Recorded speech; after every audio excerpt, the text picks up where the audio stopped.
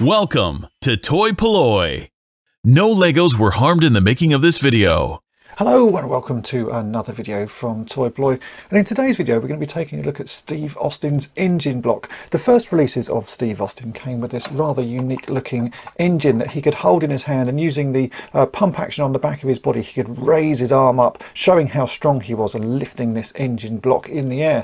But I've seen quite a few of these over the years where the handle part that should be on the front here, you can see him holding it there, is missing, and so this block is then no longer able to be used by Steve Austin because there's nothing for him to grip on and he can't lift it up to show his strength. So my plan today is to take this engine block apart and make a new grip to go on here so that we can get this back up and working and Steve Austin can show off his super bionic powers once more. Okay, so here we have a selection of engine blocks, and this is what the engine block should look like. And you see there is this black handle on the front of it that Steve Austin can hold on to, and that's how he sort of shows off his bionic powers. But quite often you'll see them like this, with that piece missing or snapped off, and without that then the engine block really can't be used. It's a sort of decorative display piece, but it doesn't work with the action figure. So what I want to do today is make that piece. It looks, when you first look at it, sort of fairly complicated, but actually if you break it down into its component parts it should be quite straightforward to make. We've got a couple of bars here, a slightly thicker bar here which he grips onto, and then this sort of flat plate on the back, and then some form of attachment inside to hold it in place.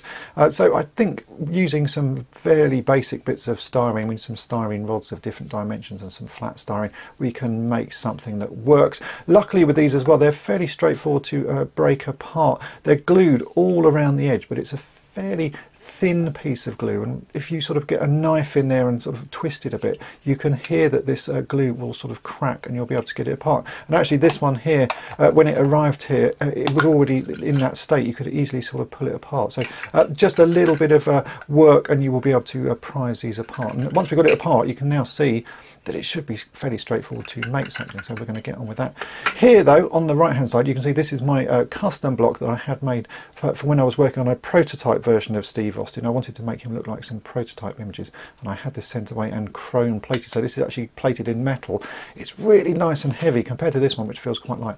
I have this lovely chrome version. Do check out that video, I'll put a link to that in the description, so if you want to see how I got this prototype version made, then check that out. But let's get on with making this replacement grip for this one here, and we'll see how close we can get it to the original. So as I said, I'm going to be using styrene to build this. I've got some 2mm thick styrene sheet.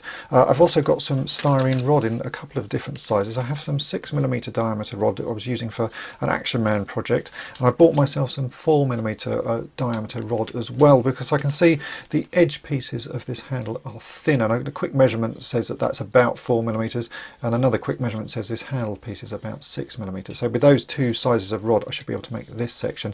That little cross beam there I think I'm going to make out of a piece of Lego, because that's just slightly thinner, so a bit of a antenna or aerial should work quite nicely there. The first thing that we need to do is work out how to attach this whole plate to the inside of the engine block. And you can see here there's this sort of section on the front. If I clip this back together like so, we've got this little gap here where we can insert a piece of styrene. We'll build a wall or something on the inside to sort of hold it in place, and then we need to build this black plate on the outside, and that seems to be all that is needed to hold this in place. So we need to make a piece of styrene that fits in there, but you can see this is not going to be a flat piece of styrene. It has a bend in the middle of it. So I've already cut a small piece of styrene here which is the right width, but it won't fit in because we obviously need to add that angle. So what I'm going to do is cut that down the middle and then plastic weld it so that it's got a slight angle to it, and that should fit in there. So let's get that small piece made, and then we can make the plates that go on either side, and make sure we've got sort of firm fixing before we build the rest of the handle. So yeah, let's get that piece cut to shape.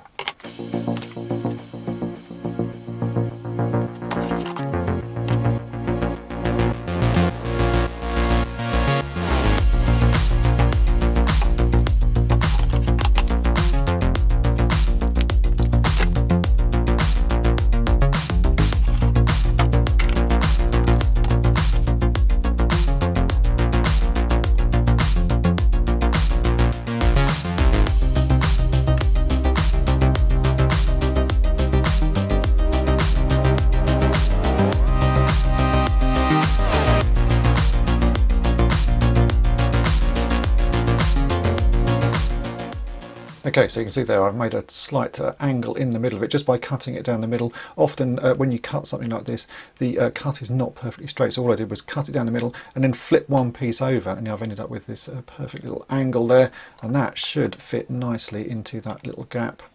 Just like that. So there you go, it's a very simple thing to do.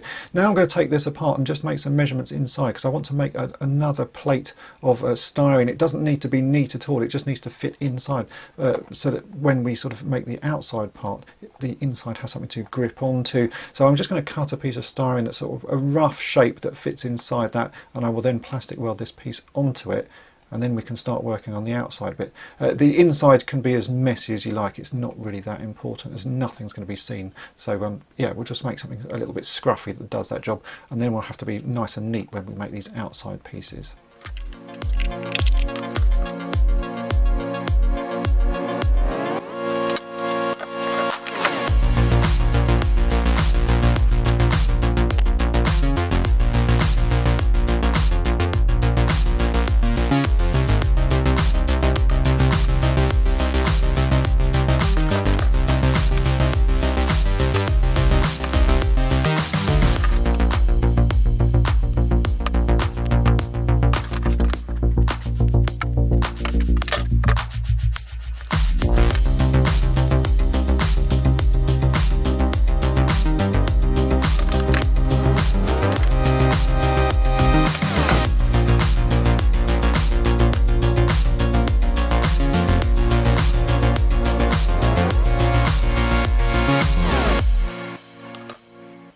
Okay, so you can see I've now attached that to a fairly simple looking plate. This doesn't need to be neat because it will be hidden inside, but the idea is that we slot that in there, that little angled piece fits in the gap, and then we can drop this top section on. So if I just check that this does actually all work, it's going to fall in, I can see if I don't hold it, so let's just hold that there and shut this down.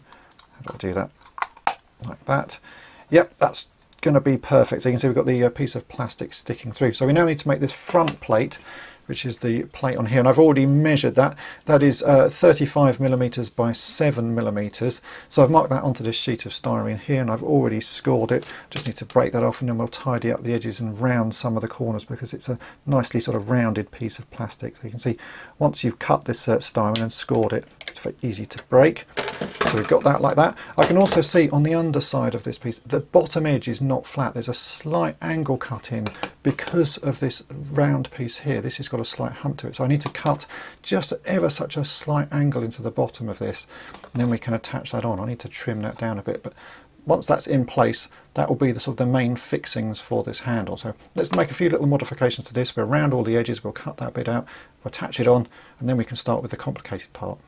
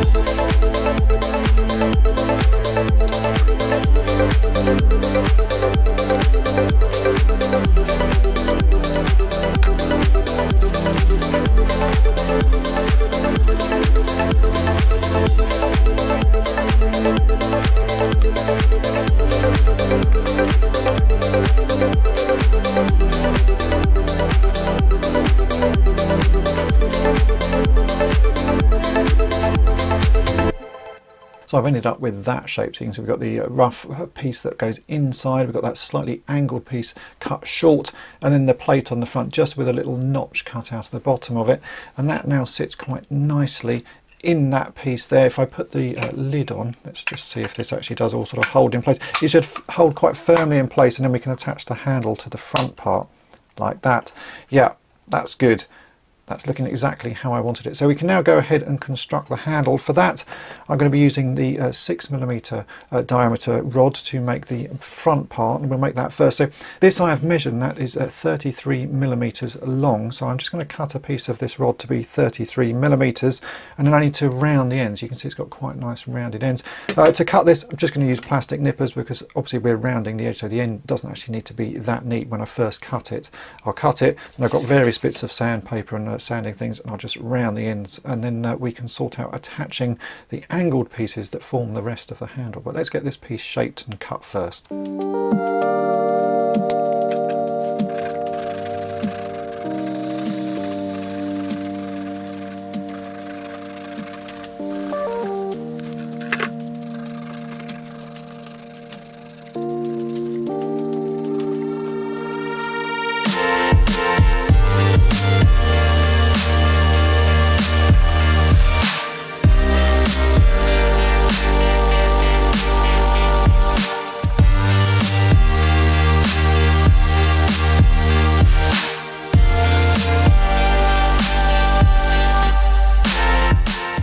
There you go, that's that piece nicely rounded. I think that should work very well actually. It's just about the right size. I think it's maybe just slightly larger than the original one, but that's close enough for my liking. So we now need to make these little bars that attach it to the main part of the engine block, and for that we're going to be using this 4mm styrene rod. And I found that I've got this round needle file that I can cut a sort of very slight curve into the end of it, because we obviously want to attach this to this curved surface. So you can see I've filed that very fine little curve into it, which means that that will now fit quite snugly on there. So I'm going to plastic weld that in place. I'm going to leave the rod a bit long, and then I'll cut another one and fit it on there. And once we've got both on, we'll then try and cut them to match, because we've obviously got to cut a slight angle to it, because it needs to be angled up. But I think if I attach the rods to this first, we can then work that out. So yeah, I'm just going to file another little groove in another piece of this, and then we'll plastic weld the two in place. But you can see that gives you a nice little curve, and we should be able to join that very firmly.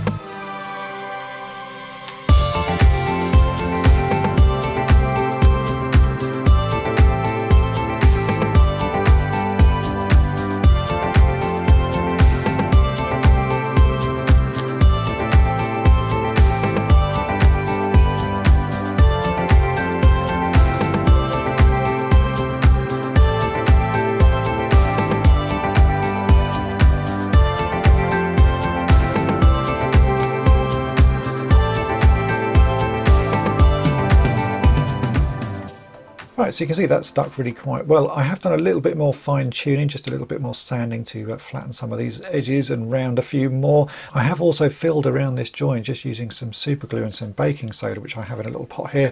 That gives you a really nice sort of almost like a welded join, which you can then sand down, so you can see it almost looks like one piece now.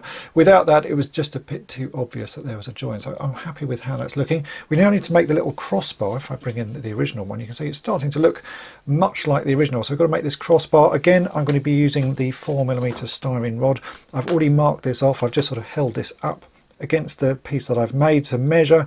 I'm going to cut that off again, and again I will use this little rounded needle file just to round the ends, and then we can slot that in and we'll plastic weld that in place. And that really will look much like the original handle. So yeah, I'm happy with how that's going. Let's just get this cross beam in, and then we can try and attach this to the back plate that I've already made.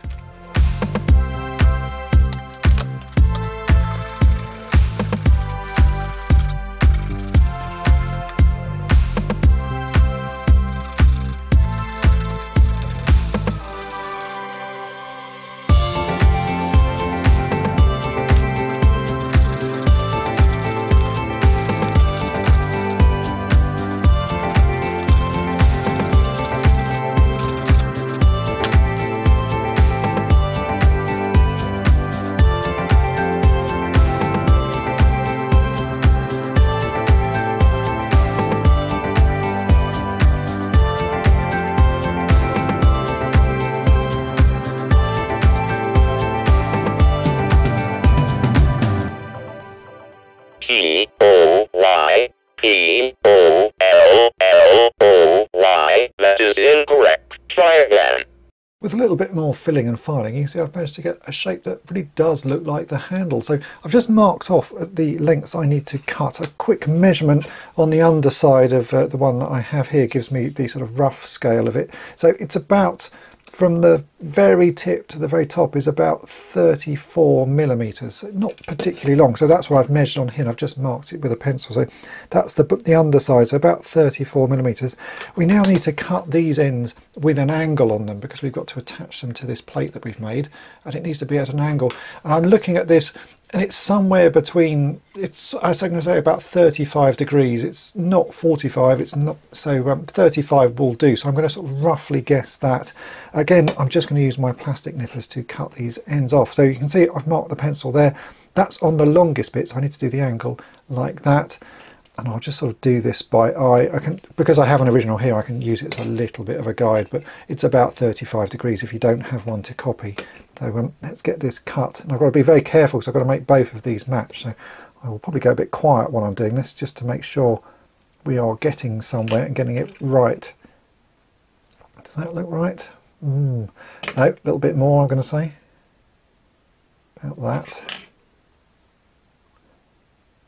Yeah, something like that. So if I cut this one first, make sure it's nice and neat. And then I'm going to line up and I'll do the other one as well. And again, try and match this as best I can. So about like that. We can always modify these a bit, do a little bit of filing just to sort of fine tune it. But as long as I get them close enough. So it's like that. And we'll see. Yeah, that's not bad at all. Does it line up top? Yep, it does.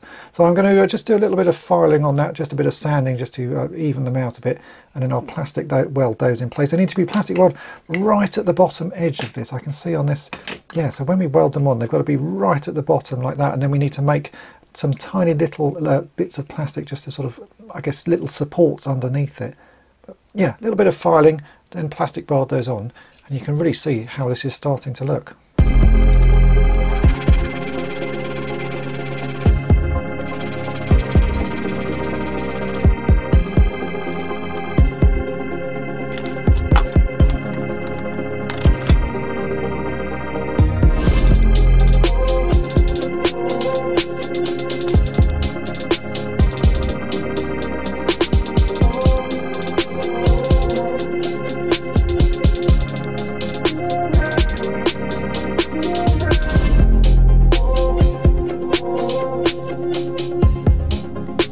Right, that is looking really good, but before we sort of finally finish this off, we need to add two little supports. If we look underneath the original handle, you can see there's these little sort of bits of plastic, like buttresses or something, to give an extra bit of support to stop you being able to bend this down and break it off. I can see this being a weak point on this toy, and actually probably the reason why these things break is because you can pull them up and you can push them down.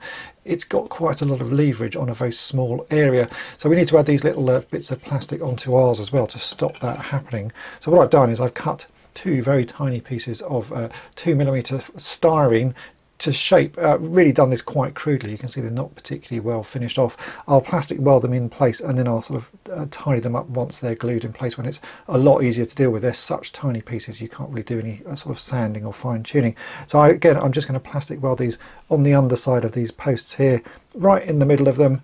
Let them set, and then we'll do a little bit of sort of fine tuning, fine sanding, and then we can give this a coat of paint. But I'm very happy with how this is looking. You can see it's quite a close match to the original, and by the time it's painted, I think it'd be very hard to spot. So let's get these plastic welded on, a little bit of finishing up, and we're good to go.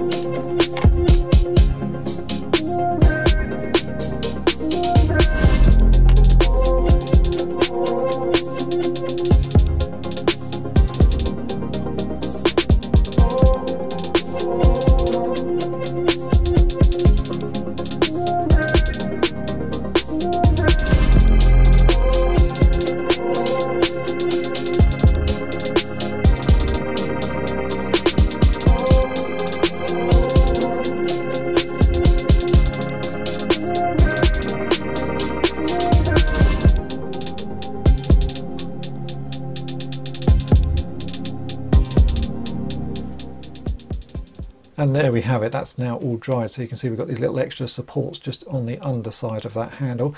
Let's do a final test fit before we get this painted. So that fits in very nicely. Those fit just either side of the sort of red bulge on the front of that engine block. We've got the top section, we can slot that in, goes over the top of everything, and then we click that in place like so. And there we go.